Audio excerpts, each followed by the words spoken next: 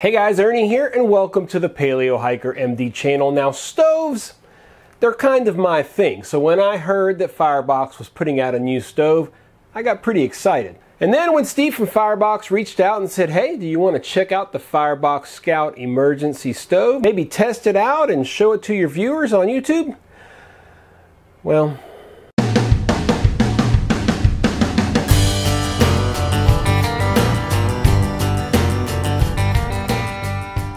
Firebox stove already produces two of the most popular outdoor stoves there are. They have their Gen 2 5-inch, both stainless steel and titanium, and of course they're very popular in ultralight nano, again both in stainless steel and titanium. So why make the Scout? That's a question many have asked. Why would Firebox make a stove like this? They already have two great stoves, and where does this one fit in?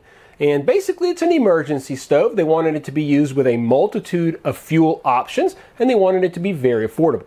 Now we're going to do what we always do on this channel. We're going to take a good look at the stove. We're going to detail the specs. I'm going to show you guys how to use it effectively with different fuel types. And then we're going to talk pros and cons, because not every stove out there is perfect. We're going to concentrate on it as an emergency stove, so let's get after it.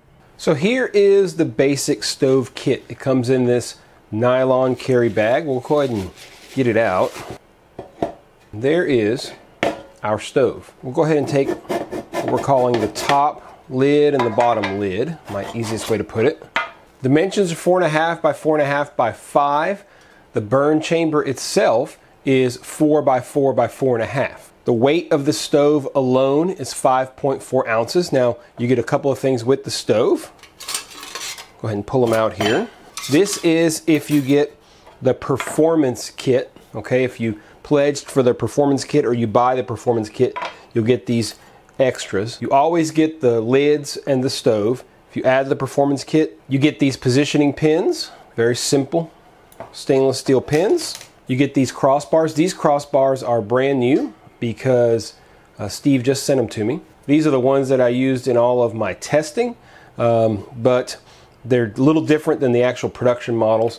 This is the production model, and he sent it along with the fire grate. If you add all this stuff together, you got 16.9 ounces. So as I said, it is made out of stainless steel. If you want to buy just the stove, it's $19.99. If you want to buy the whole thing you see here, $34.99. Pretty reasonable price, really, when you're looking at all the different things, and we're going to show how flexible this stove is. Now these lids do quite a bit. First off, they add a lot of stability. You can see that the stove itself is, I mean, it's strong, but you could bend it. I could bend it if I wanted to. If I put this on for packing, for example, I'm not going to be able to crush that at all. It also is a stand. You can either use it a stand like this to get it up off the ground and get a little more air to it. You can also invert this, okay, and drop it in, and you're basically blocking off the bottom air holes. We'll talk about that in just a little bit. More than anything, these add a lot of stability. When you pop this in, it's stuck on there, okay, so it really helps you keep the stove nice and stable. The cross stand is pretty simple. You just put it together and it pops right on. If you try to pop it right on, it won't work. You need to twist it like that and then slowly turn it into place.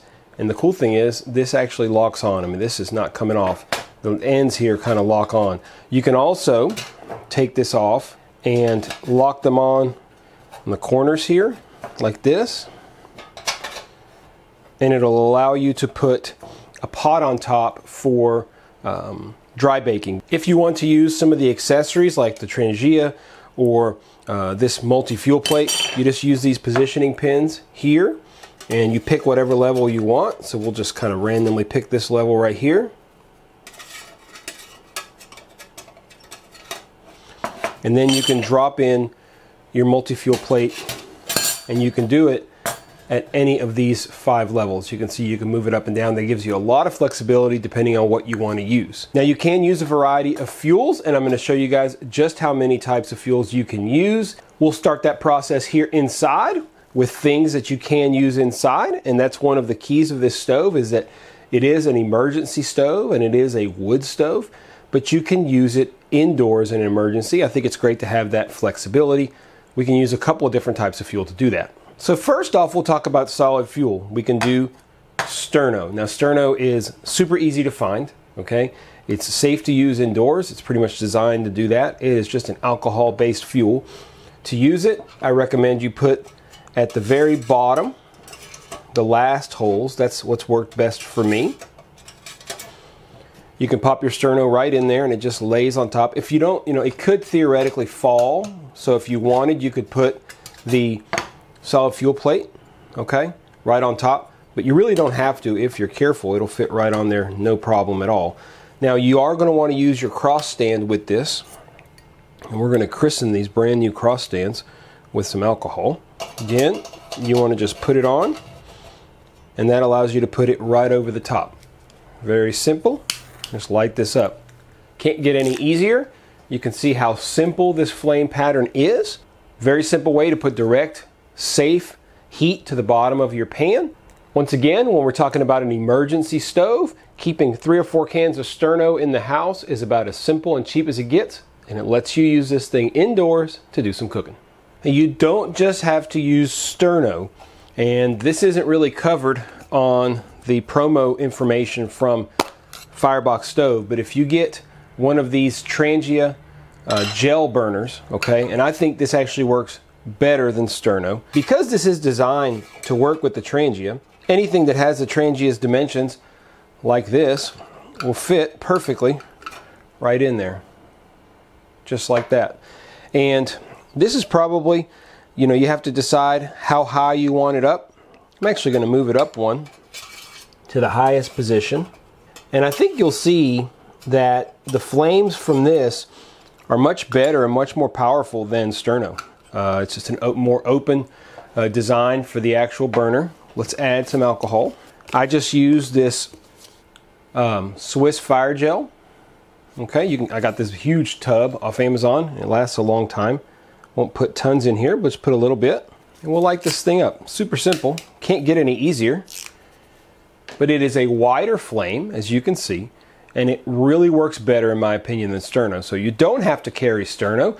Get yourself one of these Trangia gel burners. They're super inexpensive. I don't remember how much they cost, less than $10. You could probably come up with your own, but ultimately, this one's pretty simple and pretty cheap. And it fits this design perfectly. So another option is just regular gel fuel. We're going to keep the positioning pins at that exact level, and we're going to use this fuel plate, and it is exactly what it says. It is a fuel plate, and you can put any kind of fuel. We're going to put a piece of solid fuel right here, which is Esbit fuel. Once again, this is showing the flexibility of using this stove indoors, and I think that's a pretty awesome thing to remember. You don't just have to use it outdoors, you can use it indoors. Makes a huge difference when you are in a survival situation. If you're not familiar with solid fuel, most of them are hexamine based. This is traditional Esbit. You can also buy a very nice product from a company called Expedition Research, very similar product. But you can see the degree of heat that comes off this. Every time I test solid fuel, I'm always just very impressed with the ability of the solid fuel to keep up in bullet tests with other types of fuel. Certain fuels, like gel fuels, or say for example the Fire Dragon fuel, wouldn't work in this situation because it is alcohol based and it will ooze and ooze right down through the grates, the holes in this grate. So you want to use a solid fuel like the hexamine. Again, thinking about preparedness, buy yourself a pack of Esbit fuel. It basically lives forever. It doesn't really expire, and it does have a little bit of a funny smell, so just keep it inside of a Ziploc bag. Once you're around it for a while, you kind of get used to it, but nonetheless, look at this thing just going to town. You can adjust the level just a little bit. You can use this with or without the cross stand. The benefit of the cross stand is it opens it up. It allows more air, and we'll talk more about that when we use actual wood products outside. It's designed that you can limit the air in multiple ways, and we'll discuss that in detail a little down the road. But if you're looking for an easy way to cook indoors safely, check out solid fuel. You can definitely use it with the Firebox Scout. Now, Steve at Firebox has always been a fan, like many of us, of the Trangia Spirit burner, and most of his products are designed to use it. He makes sure that the spacing of his support bars fit the Trangia perfectly. This one is no different, as you can see right there. I will also add that you can pretty effectively use the simmer ring. That's really important. You can open the simmer ring all the way up pretty much, or you can close it way down and you can use it right inside of the Scout. Now, something that's really cool as well that some people may not think about is the options you have as far as which alcohol burners you want to use, and that's because you have this adjustable fire grate. Aside from the Trangia, many people have the Evernew Titanium. This doesn't fit really, I mean, it fits, okay, but it easily falls through, all right? So if you wanted to use something like this, are you out of luck? You're absolutely not. All you have to do is move this down, I'd say probably about the middle position. Put your adjustable fuel grate in there. Just set it right on top. Very simple. Once you add the cross stand, it will have about an inch of space between the bottom of the pot. But if you want it a little lower, look, move it up and down. You're able to move it in about half-inch increments, so pretty simple. If you want to use something like the Toke's siphon stove, if you happen to have the Toke's siphon stove and you don't want to invest in a Trangia, I don't know why you wouldn't want to, but nonetheless, if you want to, you can also use something super dead simple like the Kojin stove. And just a tip for you guys, it can be kind of a pain to pull that grate out. Just pull this part way out and lean it up like that and you're good to go. I would put this Kojin all the way up top, as high as you can get it. If you've never seen the Kojin stove from Trail Designs, can't get any simpler. It's just a little puck. Put it in there and you can see it's just underneath and it'll be right about an inch from it once you add the cross stand. We got the Trangia right back in there. Add just a little bit of fuel to show you guys. Light it up. Can't see it good, can you? So let's turn the lights out. And there you go. And it will pick up steam here. Very quickly bloom, just like that. Absolutely perfect setup. You can have the stove at this level. I put it at this level more for y'all to be able to see the flame pattern. It is at the top level. I would recommend you put it at the second level. I think that's the best location for the Trangia to work optimally. But the cool thing is, with that adjustable fire grate, you are not limited to just a Trangia. You can use almost any alcohol stove you want. You just have to make sure that it is not designed for the pot to sit directly on top of it. So for example, the cat can stove, you really wouldn't want to use that here, even though it's a great stove, because it really loses efficiency and burns through the fuel quickly if you don't have the pot directly on top of the actual stove, kind of pressurizing the system. Now, one of the safest and easiest ways to use a stove indoors is with a gas canister. You can safely do that. You want to have some ventilation, but we use natural gas or propane inside. It's not a major issue. You want to make sure, of course, that you have ventilation. Like I said, you don't want carbon monoxide to build up. But especially in this particular setting, you can use a canister stove safely, whether it be on a balcony or back porch away from the weather, etc. Now, Trangia sells propane stoves, or isobutane stoves, I should say, that fit the diameter or the specifications of the stove itself. Now, I have kind of a knockoff version right here from the company Bullen. I don't use this a lot, so purchasing a really expensive one never made much sense. And initially I thought, well, this is going to work perfect. We'll just, slide this through the bottom here, right? Give us a place to put our fuel line, and we would just pop it on, right? Should fit the same dimensions. Problem is, it really doesn't. It does not fit well. And I was like, well, that's not good. But what I found was, if you just move one of these two to an inside position, so we're actually going to have to lower this down one. So there you go. One will be on the far outside position over here, and this one is just on the inside position. And this thing pops in perfectly.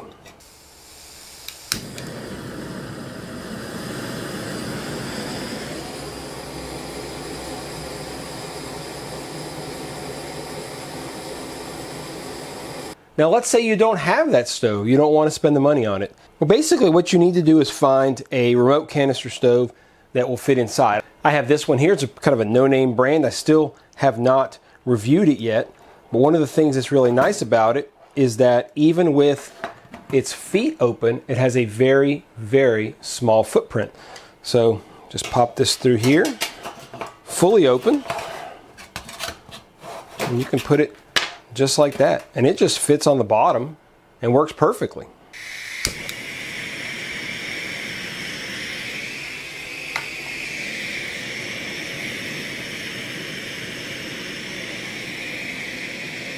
Now, in the end, what Firebox is really all about is wood burning stoves and wood burning products. So let's take this thing outside and I'll show you guys several products you can use that are wood based to cook in an emergency.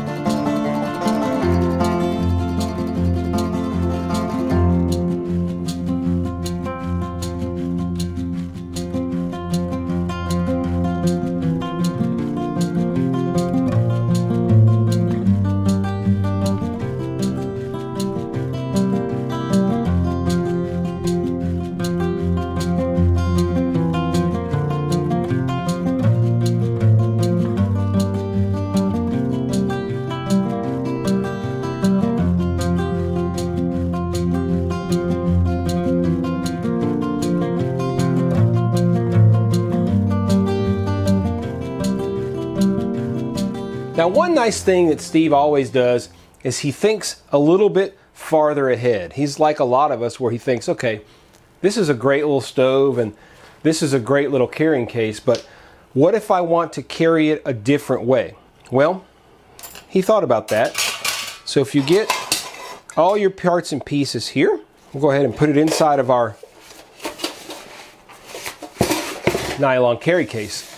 If you get yourself, which I actually picked up a brand new one, I had a 16 centimeter billy pot, but it did not have the Firebox latches so that it stays nice and tight like that. I bought it off Amazon, so I went ahead and picked one up for this stove. So if you take this out, you can fit your Firebox right on top absolutely perfectly. Now you can't put this on top, but it fits perfectly, just like that. And let me back y'all out a little bit. If you want, you can get one of these awesome, which I did, because I'm a sucker, one of these awesome nylon carrying bags that holds a kit up top.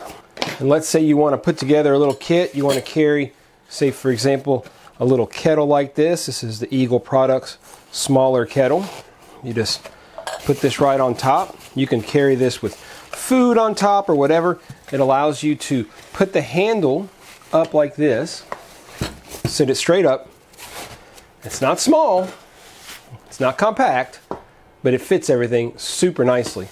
But the fact that you can easily carry this in a complete kit like this with a large volume cooking pot and plenty of room up here for extras, oil, utensils, anything else you need. This is a great way to put together an emergency kit that can serve you pretty much anywhere. Now I do want to show you guys, I talked a little bit and I've done several videos about dry baking. And dry baking is where basically you're able to take something like this zebra pot and you can put something like that and put a small pot in there, a small pan in there, and you can bake bread, you can bake cookies, you can do whatever you want. Now the problem is if you put it on top of this stove, falls right off, right? So that's what I talked about earlier. If you get your crossbars and you put them in just like this, put them nice and close to the edge, you can put this right on top. It gives you a secure way to hold your zebra pot. It's not going anywhere. You can see, I mean, I'm pushing on it and it's nice and stable, just like that. Really, really nice touch. And because those cross stands lock into place and they fit perfectly across this span and they lock into place, you can just pull them out to unlock them like that. And they really are in place pretty good.